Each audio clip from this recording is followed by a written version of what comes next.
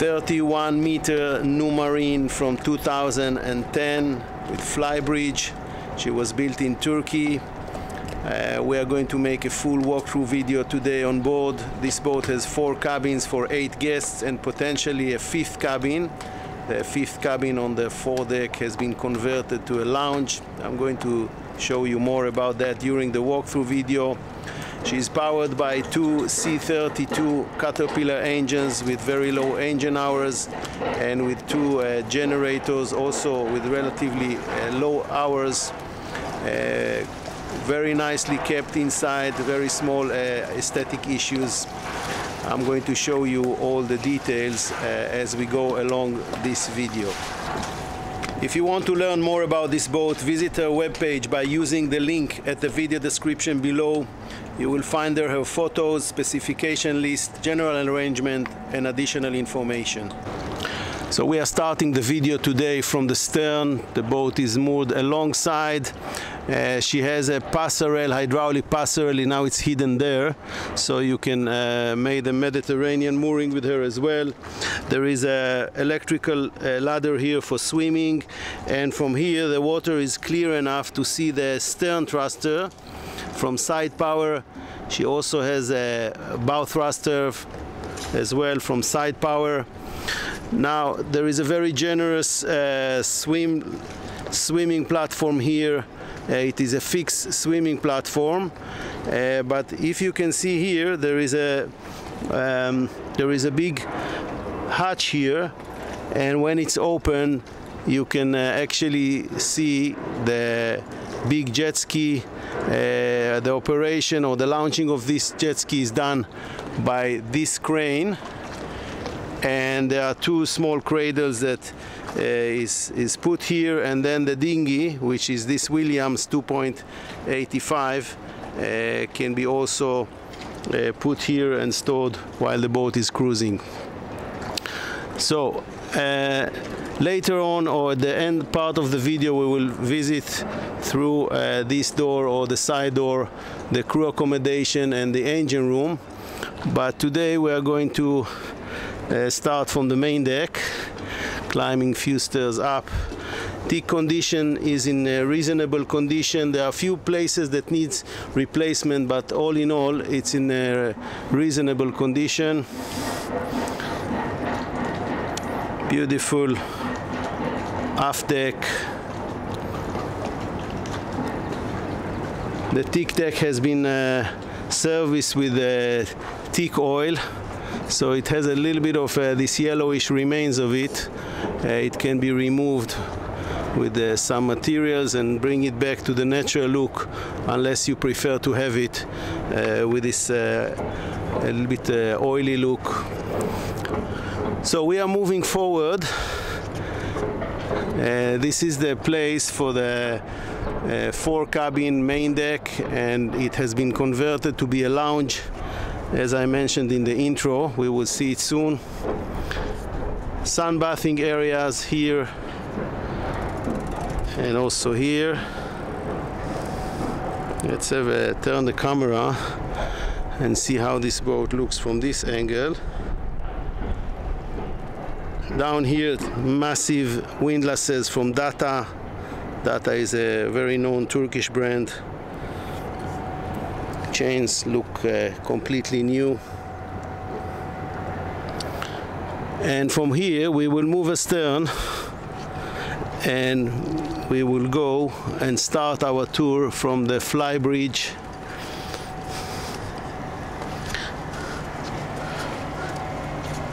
Windows are in good condition. Same for the gel coat paint. Might need a little bit of polishing here and there, but all in all it's in good condition. Some corrections that I mentioned in the beginning is for the teak, this kind of things. It is basically pretty much local. Now here is another entrance to the crew area and the engine room. As I said, we are going to visit it as the last part of our station. And here again we are in this beautiful aft deck, and from here we will climb up and we will go to check the Flybridge.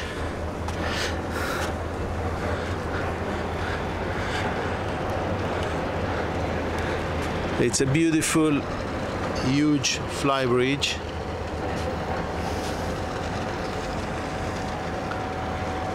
Most of it is covered by a hardtop with some canvas area that you can open and see the stars. And this area obviously is exposed to the sun, is a sunbathing area. So let's turn the camera, look forward. And here on my starboard side, under this mattresses area, there is a big jacuzzi.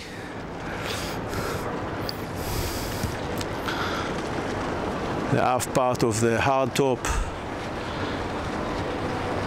And then this moving shading, which can be opened electrically if you want to see the stars at night, or it's not warm enough or hot enough, and you can enjoy the blue sky. Very large dining table here, which probably will accommodate more than 10 guests around it, with some sunbathing area or beds. On the other side, here there is a small bar with 3 stools, and just behind it we can see the sink and a frying surface, electrical barbecue underneath. There is a small beverage fridge and ice maker. Let's proceed slightly forward, looking again at this dining table. And just behind me there is a TV screen protected by in this transparent box, and a small sitting area. And we continue further forward, and this is the external helm with seats on both sides, here and here. Basically the navigation equipment here is from Raymarine, 2 big screens, E140 from Raymarine, the autopilot and the multi-display, which are ST70. There are 2 units here, one here and one here. And of course there are the controllers for the bow thruster and aft thrusters and the throttles. Now, as I mentioned in the intro, this boat has Seakeeper stabilizers. It has 4 different units. I'm going to show you some of them as we go down. So that's a 0-speed system. And having said that, we are inside the pilot house. It has one big pilot chair here. And this is the corridor of the accommodation, which we will visit soon. And let's have a quick look here as well. So here again we have these 2 E140 Raymarine large screens, and the bow thruster and aft thrusters controller, of course the throttles, 2 VHF machines here from Raymarine, the main engine controllers, Caterpillar. There are 2 C32 engines here at the moment with approximately 1,170 hours. 2 Cummins Onan generators. We can see the displays here, Navtex receiver. And these are the controllers for the Seakeeper. There are 4 different units here, 1, 2, 3, 4 Seakeeper. And this is the place to start and operate the stabilizer, the gyro stabilizer.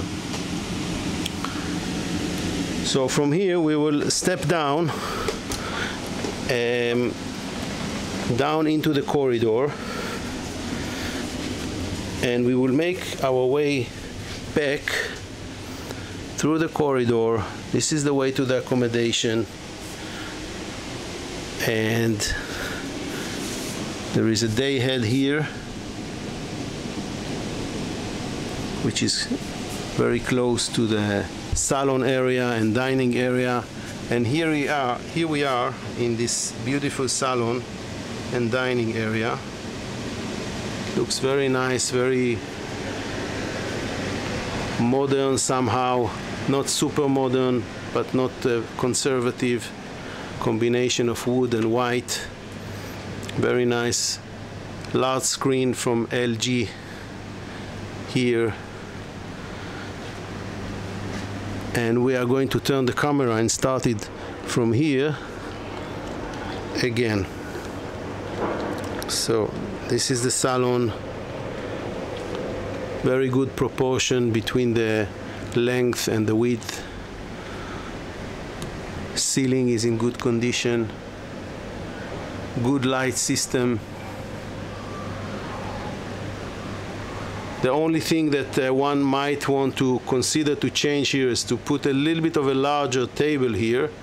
I guess in this part of the world most of the dining is done outside, but if you want to have a big dinner, you might want to consider to put a little bit of a longer chair here and drop this couch. So we will move to the port side to check the galley. Let's check some of the storage places here. A lot of storage places for wine glasses and some tableware down here, and so on and so forth. And we will go through this door. It's a sliding door here. Oops, which I guess, okay, it's locked somehow, but anyway, this is the galley. It's a very reasonable size galley. Let's go all the way inside and I will explain the details as we go out.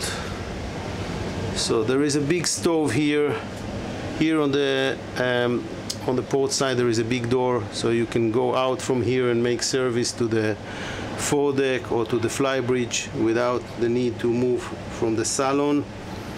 Oven, very large oven from Siemens. Sink. Some working surfaces. Up here, storage spaces, quite deep. Down here there is a dishwasher from Siemens. Fridge and freezer.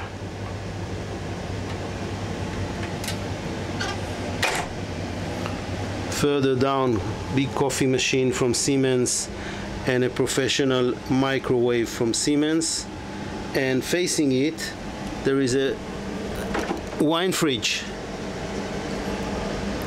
So let's look at this kitchen galley. Again, big working surface here on this side. It's pretty reasonable size galley for this size of a boat. Okay, turning the camera back to the salon. Now we have a good chance to see the salon from this angle again.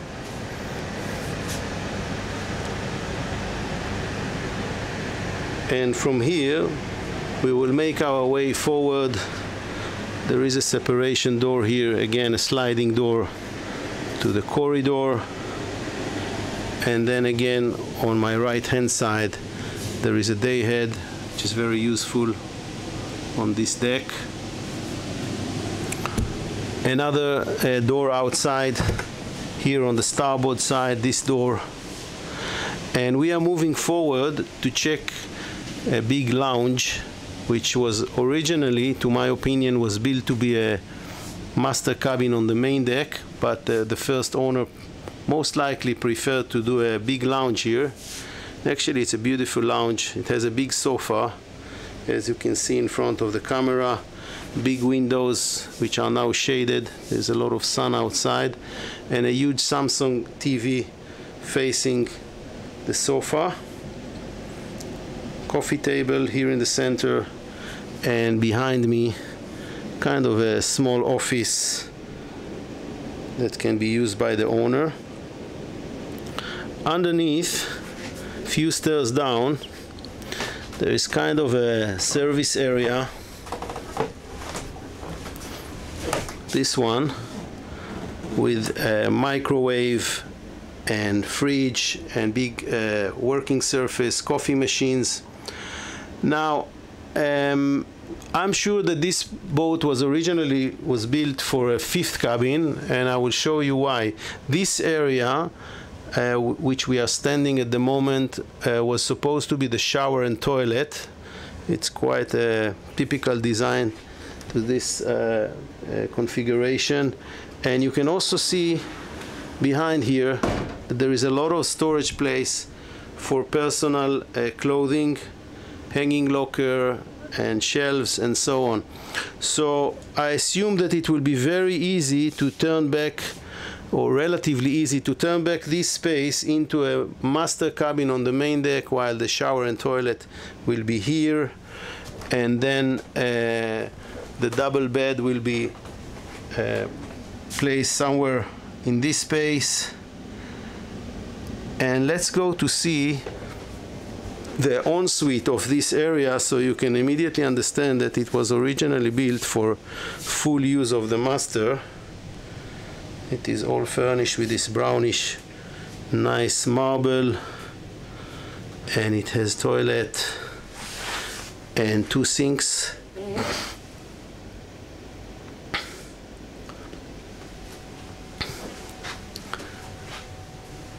And a very large shower.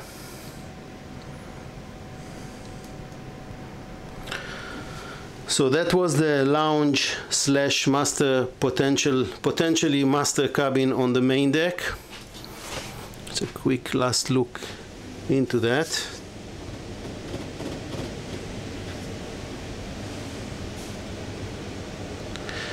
And from here we will step outside of this lounge, and we will go to the lower deck to explore the additional 4 cabins that this boat has to offer.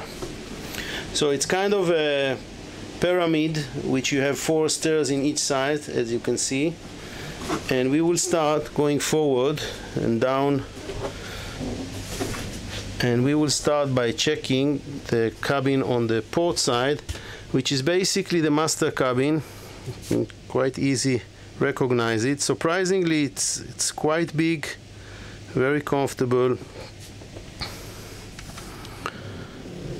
has a lot of lights from this very big windows which is in front of the bed, TV facing the bed, a small sitting place and a makeup table,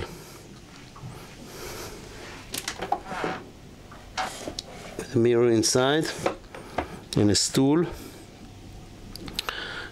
And we are moving deep inside this master cabin on the lower deck port side, and again very beautiful ensuite with this brownish marble theme,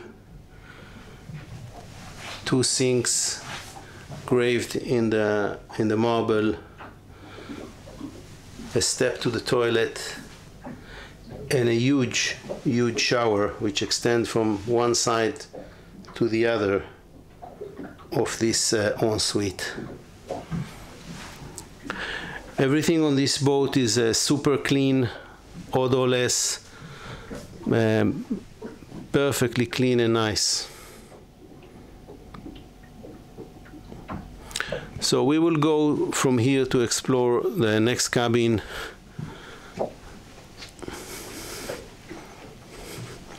Going back into the corridor, and the next cabin is a twin guest cabin, 2 beds,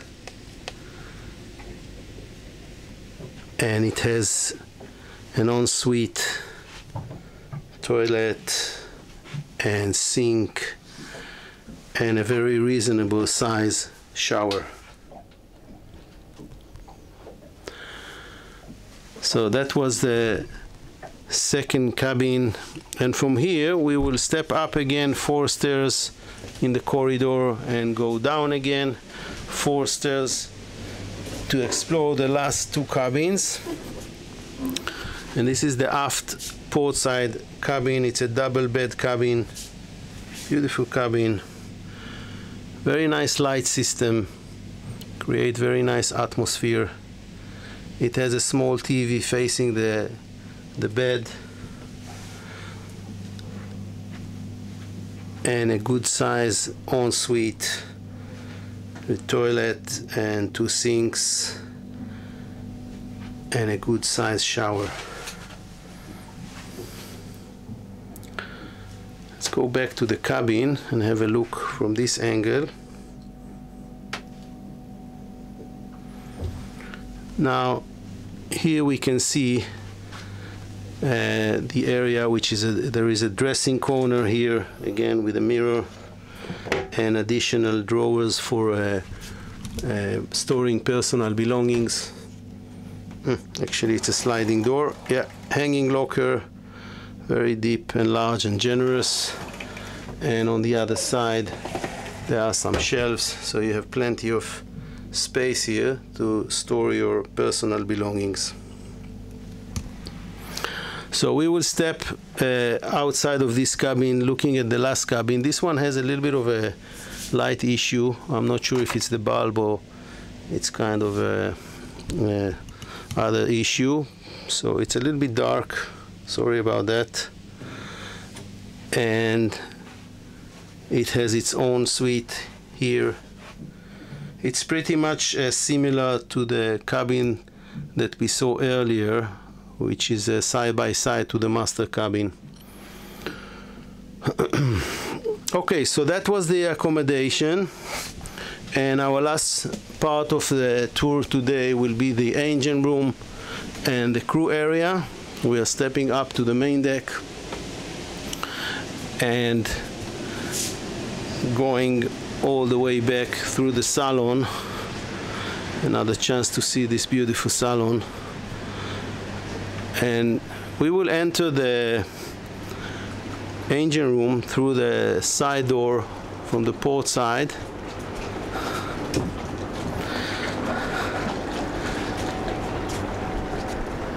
So here we are in the port side, and we will go through these stairs and through this door, and as you can see the door is high, and this is a seaworthy requirement if you have waves, that they will not pour inside the hull. And we are going down.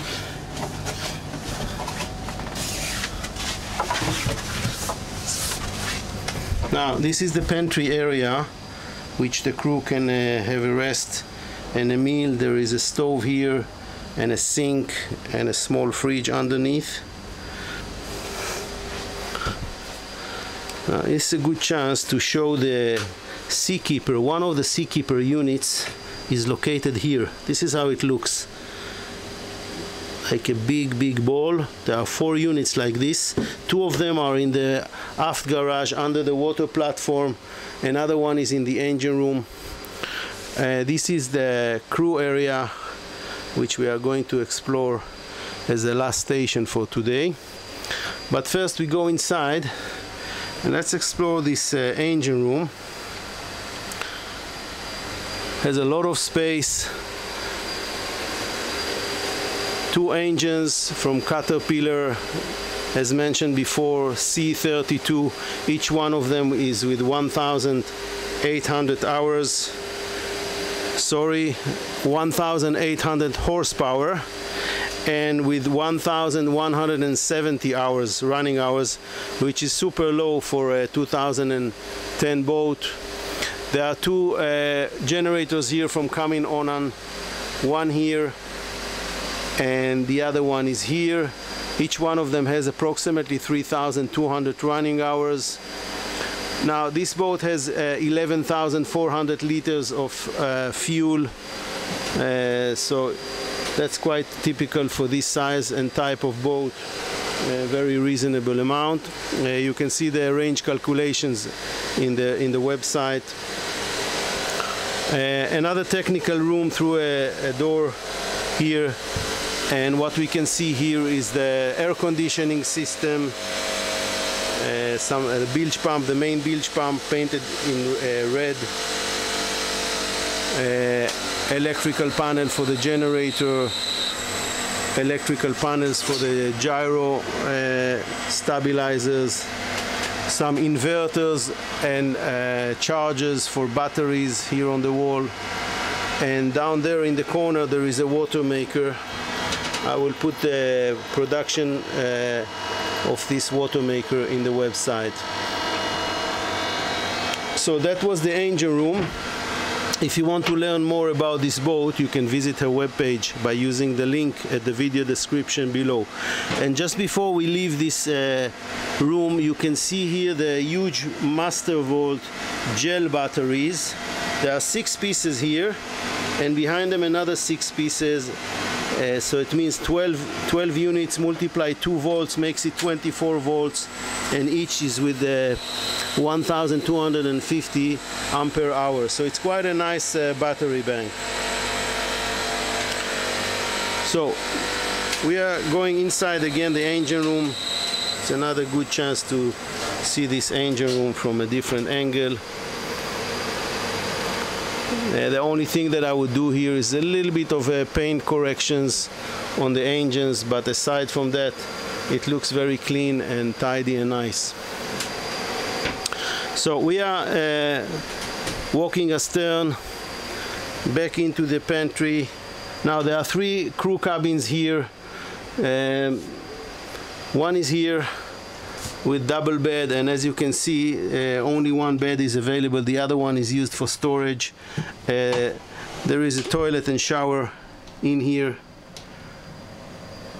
So that is crew cabin number 1, and we are going on the corridor aft, and there is a washing machine and drying machine here for laundry.